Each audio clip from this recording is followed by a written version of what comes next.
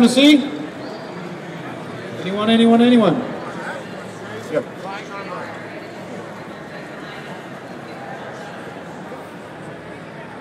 I know that sometimes when you get a guy on the ground, it's not as easy. When you get a guy on the ground, and it's not as easy to get the punches off as it seems. Seems like, you know, your first fight, you think all you got to do is get him down, then you're going to be able to punch him, and then you're not able to land anything.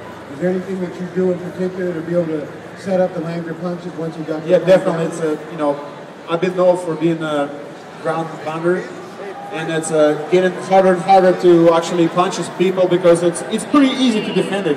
When you grab the guy and hold it tight, it's kind of pretty. So it's pretty hard to actually, you know, be effective with your punches. And good question.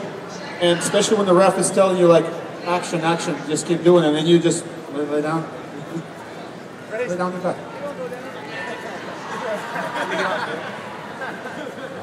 Yeah, so yeah, he grabs you right here, and you're doing something like this. There's no way I can hurt him right here. So you have to keep your distance. So you have to keep your distance and your stance right here. So preferably, you keep them. You guys know from jiu-jitsu, you want to keep your weight here. If you put all the weight here, it's going to be easy for him to get my hand and, you know, do something like this or attack my hands. So I want to keep my hand a little bit here. And this one, that's my playing hand. So you can, you know, hit him here and there. That's from the guard.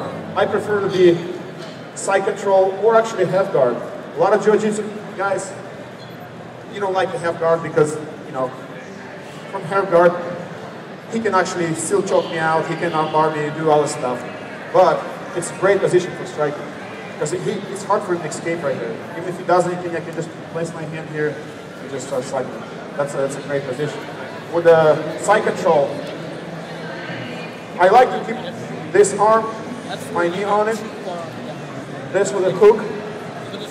So now I can effectively use my elbows. Sometimes I can switch this foot right here. So you actually pin him down and control this hand. That's his striking right here. So you control him with your hand. The main thing is that hand control. Yeah. But again, it's hard sometimes. The guys keep it so tight. And actually, Jason Lumbart did a good job holding it. And I couldn't really be effective, but you know, that happened. Any other questions? Got a question for you. Who are you fighting next?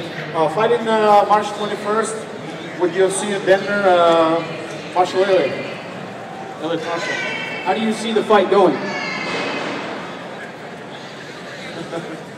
I try not to give out my secrets, but I'll try to stand up and strike with him because he's a good grappler and he probably expects me to take him down and stuff.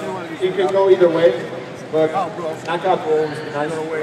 How hard is that for you as a wrestler that your instincts tell you to go for the takedown, but you're going to actually try to stand up and bang with somebody?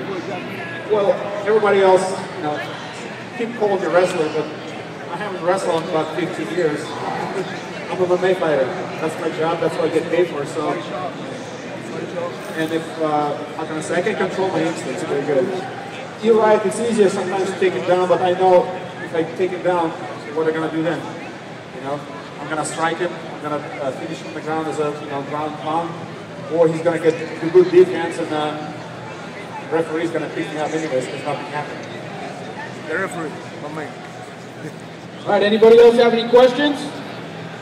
If not, we're going to wrap up the demo. We have another demo here, but Vladimir is going to take some pictures, sign some autographs. Hey, I want to say something also. You guys see this T-shirt? The Viking on it? That's Vladimir Matyushenko shirt. Go buy it.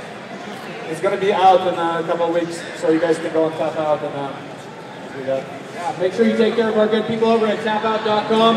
They make a lot of this possible for all these mixed martial artists to be able to compete at this level. Without the money that they put to these athletes, they can't train full time. So make sure you take care of their sponsors and all the other sponsors in MMA.